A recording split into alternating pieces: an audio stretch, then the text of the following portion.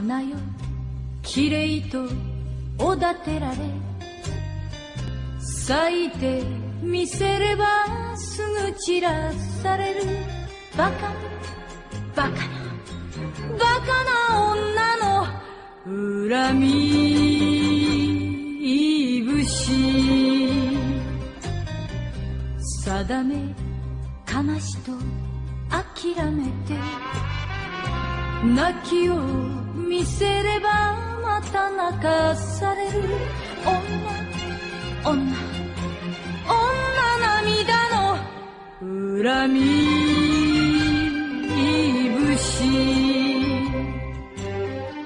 Powerfully cinematic, ultra-violent, and bearing a poetic elegance and natural beauty, Lady Snowblood is a tremendous piece of revenge cinema set in the late 1800s Meiji era of Japan. It's a savage tale that concerns an imprisoned mother giving up her body to multiple men in a quest to birth a child that may come to exist in order to avenge the 4 criminals that murdered her husband and son during a village raid.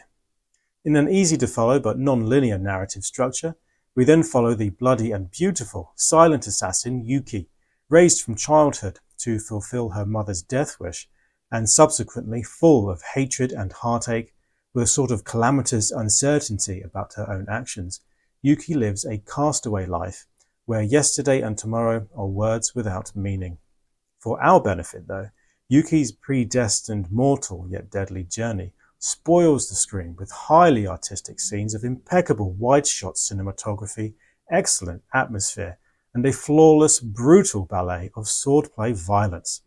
Depicting the attitudes and relationship between the rich and the very poor of its time, we get a small subplot involving one of the little men of society. A liberal writer pens a manga based on Lady Snowblood's progressing quest, but the authorities are having none of it,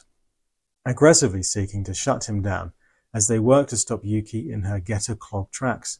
The screenplay is of a slow and captivating pace, with a background of underlying sadness that is eventually pierced by a closing, ultimate woeful scream. Lady Snowblood, despite the entertainment value of its memorable, stylish killing scenes, never loses sight of its own tragedy and pathos. Supported further by a fantastic and chilling score, performed no less than by Lady Snowblood herself, Meiko Kaji, I find the film to have a timeless quality, possessing a sincerity and credibility in its execution that make it a very special motion picture indeed.